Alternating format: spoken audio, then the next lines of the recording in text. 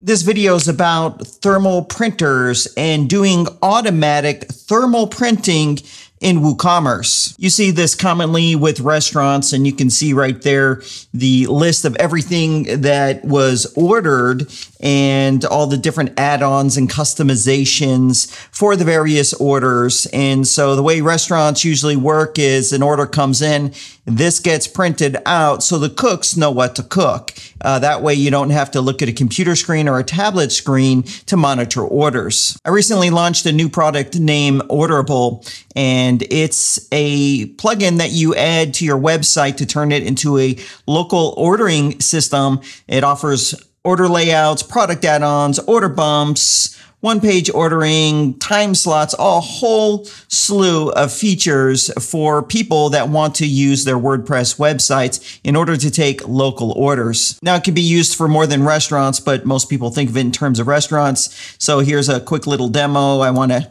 order this product, and I get the slide out, and there's the product, as well as I might want to customize an item like this with some extra options here that increase the average order value. And then I would go here to check out, and right here I would choose local pickup, and I would choose a time slot of when I'd like to pick the order up. And there's other reasons why people might want to automatically print using WooCommerce. So this video is going to be based on thermal printing, and it's going to require a certain brand of thermal printers. I'm going to show you how to set it up and configure everything. And this is just all WooCommerce, has nothing to do with Orderable, but Orderable users definitely are going to benefit from this. I'll also make a separate video, it won't be in this, on how to automatically print off of a normal letter size paper, and that's a little bit different. So I'll make a separate video on that. You can look in the video description. When I make that video, it'll be there. So if you want to learn how to auto print to a thermal printer using WooCommerce, this is the video for you. Before we get started, I paid almost $200 for this printer just to make this video. And all I'm asking you is to support this video by smashing the like button right now. It'll take you 1 second, and that's all I'm asking of you. So if you could do that right now, hit that like button. Now, the majority of printers that are on the market were not really created for automatic printing from a website or some external service. They're made for being connected to a computer on the network you're on. However, this is starting to change, and here's a brand. It's one of the most commonly used brands of thermal printers anyway, so you might already have it, is Star. And they have a feature called Star Cloud Print. It's included with their printers, and it allows direct auto printing from WordPress. This is the one that I bought right here, the Print 2, and there's 4 models here that you can see. This was really cheap. I picked it up on Amazon for about 180 bucks. The difference between the 2 and the 3 is the 2 is 2 inches wide, the thermal paper, and the Print 3 is 3 inches wide. And I think these are for more heavy volume purposes. I'm not too familiar. I think one of these has a Wi-Fi adapter. Yeah, this one right here has Wi-Fi in it. So it's up to you which model that you want to get. I have this one, and it's connected to my network through an Ethernet cable. So here's the printer right here. I like it. It's a nice compact size. You can get it in multiple colors. You saw on the website it's black, and in here it's in a beige. I ordered the beige one.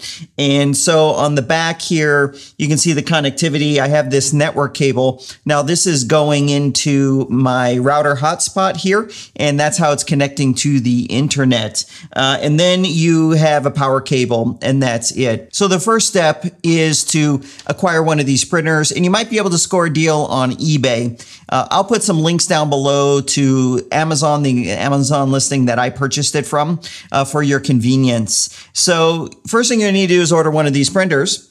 Then you're going to need to connect it to your network. Now there's a little bit of networking settings. It's actually so easy, and I'm going to show you right now, but you need to connect this to your network.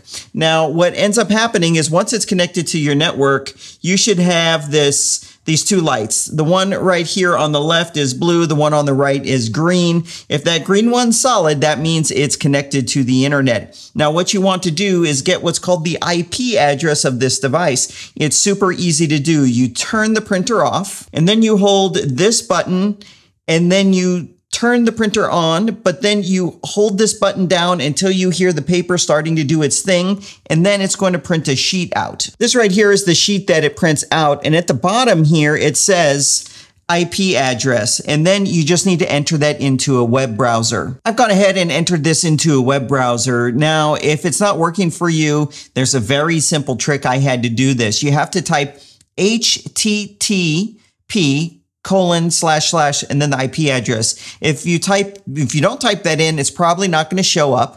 And if you type in HTTPS, it's probably not going to show up. This is all covered in the manual, so don't worry. There's a full manual that it ends up coming with. So what you're going to want to do is log in, and it's going to give you the default username and password. And in order to move forward after you log in, it's going to make you change that password. So I'll go ahead and log in now. Great. Now that you're logged in, move your mouse cursor here to where it says Cloud Print. You're going to switch this. It will say disabled, and you need to just enable it. And then we need to get this URL. I've already done this right before making this video. So this right here is going to end up being blank where it says server URL. So I'm going to show you how to get this. And this is the establishing the connection from the printer to your WordPress and WooCommerce installation. So what we need to do on your WooCommerce website is install this free plugin here that says Star Cloud Print for WooCommerce. And this is what's going to facilitate the connection with WooCommerce. After you install it, there'll be underneath the settings a new menu option here that says Star Cloud Print. Simply click on that. Now it's going to automatically be disabled. You'll want to just choose enable to enable the feature. And here's where you get that URL. So it says right here, here's the server URL. So you're going to want to copy this into your clipboard and then go back into the printer and paste it in there. So here's where you'll need to paste that in, and then scroll to the bottom and then, or actually just right here, and then click on submit. After you click that submit button, the printer restarts, and then right here where it says selected printer, you should see an option here. If not, refresh the page. Now, there is a potential that on your web hosting account, it might be blocking the connection. So if you don't see your printer appear, you're gonna have to reach out to your web host. Now, I use Cloudways, and I've talked about Cloudways on this channel. So there's a setting you'll need to adjust in order for it to be able to work on Cloudways. You don't have to reach out to their support. It won't work out of the box. So what you want to do is go into your application, and then you want to click on application settings, and then you want to scroll down to where it says direct PHP file access, and enable it. The way you know if it's working or not, the connection, if you want to further test it, is that URL that we just pasted into the printer settings. You'll want to paste it into your web browser and go there. And if you see anything to the effect of what we see here, 404 forbidden or some kind of a message, that will let you know that it's not working. Something with the web hosting company is blocking it. So when you reach out to your web hosting company support, you'll want to give them the link, and you'll want to say when you visit this link, it's showing this message and can they fix it?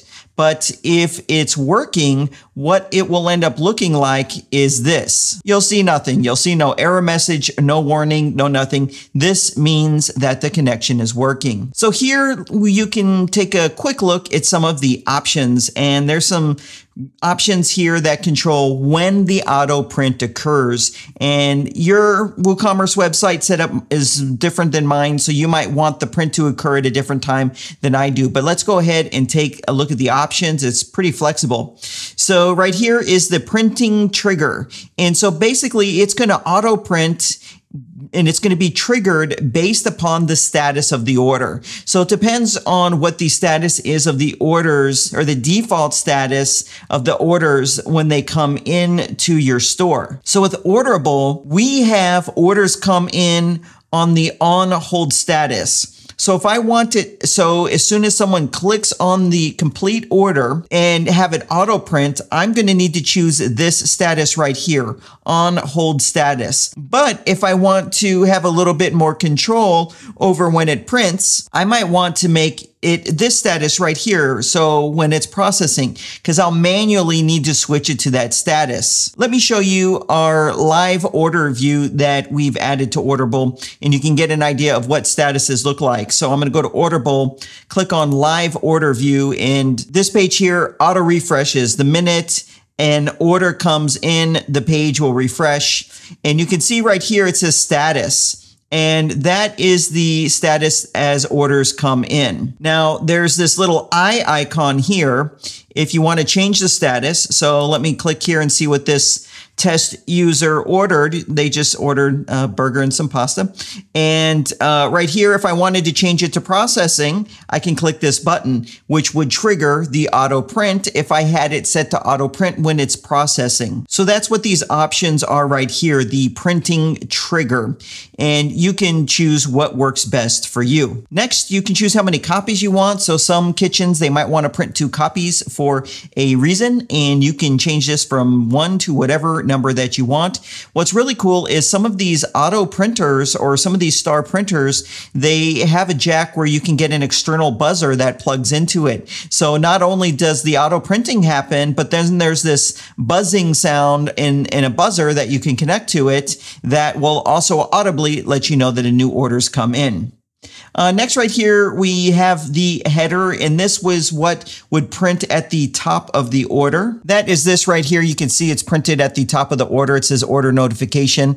I would almost assume just not show anything there, but it's completely up to you. Now down here, there's also a logo option. So a lot of times what a restaurant will do is if it's like a pickup or to-go order, they end up taping this thermal receipt to the bag or stapling it. So you might want a little branding. So here you can choose to print your logo at the top or the bottom if you wanted to add that also to the order receipt. Next right here for the item list, you can include the item ID next to each item as well as the SKU. So you can see there, like for example, where it says ice cream sundae and it says ID 12, that's the WooCommerce item ID. So that's completely optional. Depends if you want that there in the SKU, you can have that there as well. And there's also a message that you can put at the footer. This is the message that's there by default. You see it right there where my pinky finger is, that's where that message will be. It'll be right underneath the total. And then there's some options here for additional